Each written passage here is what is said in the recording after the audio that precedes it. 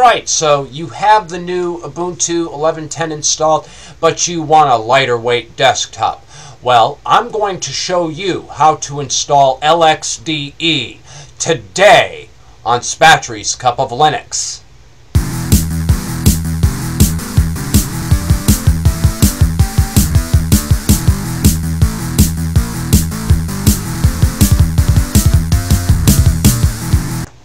Alright, since we've installed KDE onto our Ubuntu installation, we are now presented with this login screen. Now, you have a number of choices here. You can choose which desktop you want to go into. In this, I'm going to choose to log into Ubuntu because I want to see if I can install another desktop on this. So let's go ahead and log in here. And I never really cared much for KDE myself. A lot of people like it. It is nice looking, but I just prefer Genome. And hopefully, when PinGuy releases its next distribution, it will come with the new MDE or Mate desktop environment. This way we can have GTK3 and Compiz, and we will be able to do all of our wonderful wobbly windows in 3D and have all kinds of fun with it. Okay, we are logged into our system, and I'm going to go ahead and open up a terminal here. And I'm going to see if I can get Ubuntu desktop installed here. That way I can have a nice LXDE interface. So let's go ahead and issue sudo apt get install Ubuntu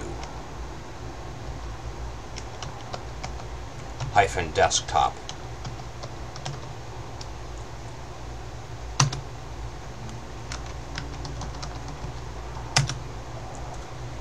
Alright, I hope it's in there. I didn't check the Synaptic Package Manager. I'm just assuming that they would have to have that. And of course this, okay, and it needs 355 megabytes of additional data. Of course, let's just bloat our system up here. Alright, so we'll say yes, and we'll let those install. Alright, we're nearing completion of downloading all the packages. Once this is done, it's going to want to configure everything. This didn't take quite as long as I thought it would.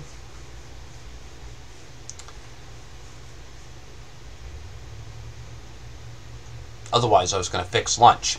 Okay, and then of course we're presented with another screen configuring LXDM.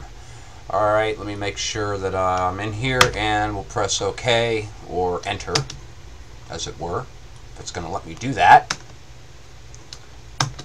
Okay, and then we can select the default display manager. KDM is what we're displaying right now. Let's try LightDM this time.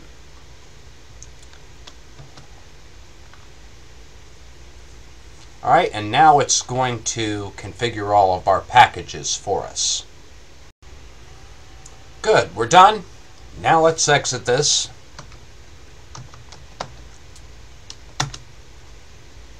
And we'll go ahead and log out.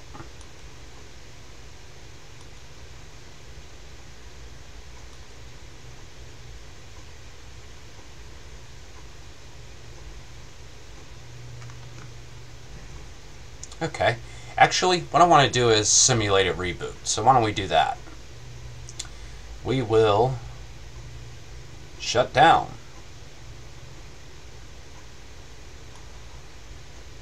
Restart the computer. Okay, now since we changed our session, I chose the light version. We got back our default Ubuntu screen for selection. Let's now go ahead and choose Ubuntu. Oh wow, we got some other choices here. So now we have GNOME OpenBox that we can choose from.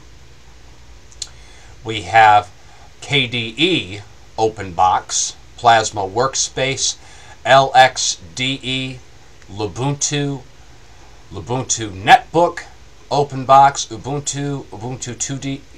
I like LXDE, so I'm going to go ahead and go into that one. And let's enter and see what we got.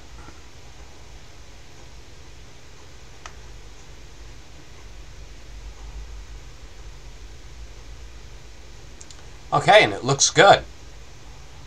I've always liked LXD. It's nice and lightweight. I think we're still waiting for things to load up here because we should be getting more of a menu. Ah, there we go. Okay. And we've got a bunch of cool little things here. Alright. I know some people said they had a little bit of trouble, but I haven't had any problems here. Let me log out of this session and pick another one.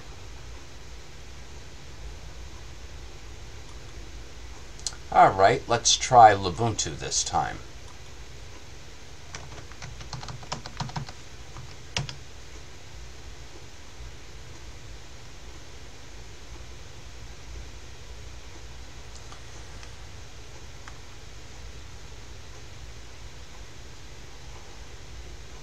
Cool. Looking good, looking good.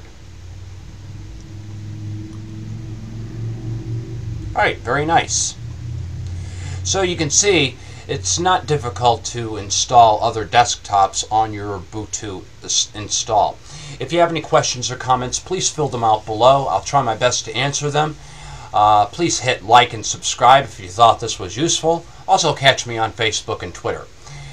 Thanks for watching, and we'll see you again next time.